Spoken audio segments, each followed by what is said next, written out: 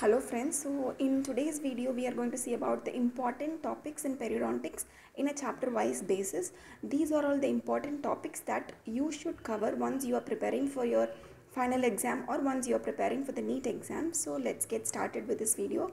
So let's start with the first chapter, gingiva. In gingiva we want to know about consistency, color, stippling, keratinization of gingiva, types of gingiva, mucogingival junction, interdental caul, gingival sulcus, gingival groove, junctional epithelium, blood supply of gingiva, types of cells in epithelium of the gingiva. Next, moving on to the chapter 2, tooth supporting structure, we want to know about periodontal ligament, its fibers, its shape and width, and Sharpie fibers, thixotropic, tensional and viscoelastic theory, alveolar bone, and also we have to know about Schroeder's classification of cementum, hypocementosis, cemental tears and biological width. Age-related changes in chapter 3, we want to know about age changes in periodontium, elastic fiber content with age, and in classification of diseases of periodontium, we want to know about AAP classification of periodontal disease, and in epidemiology of gingiva and periodontal disease. In the 5th chapter, we want to know about gingival index, PMA index, CPITN index, bleeding point index, periodontal disease index, oral hygiene index simplified.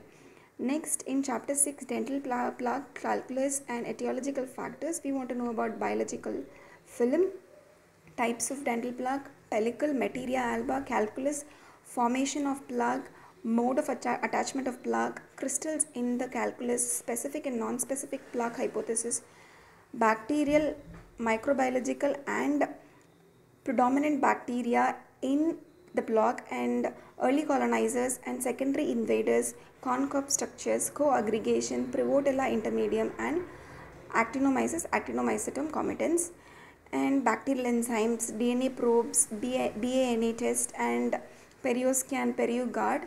And next, moving on to the 7th chapter, smoking and periodontium, we want to know about the impact of smoking on periodontium. And in chapter 8, the host response, we want to know about cytokines, prostaglandins, host modulation therapy.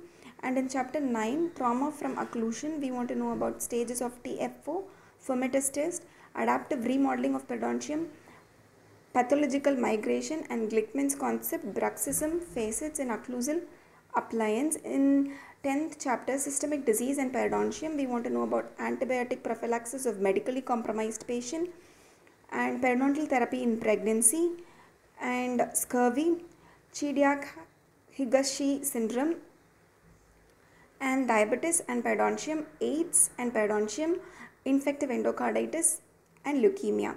These are the topics that you should cover in the first 10 chapters of periodontics, and we will also cover the next coming chapters in the next coming videos. Hope you liked the video. Hope it made sense. Yes, thank you.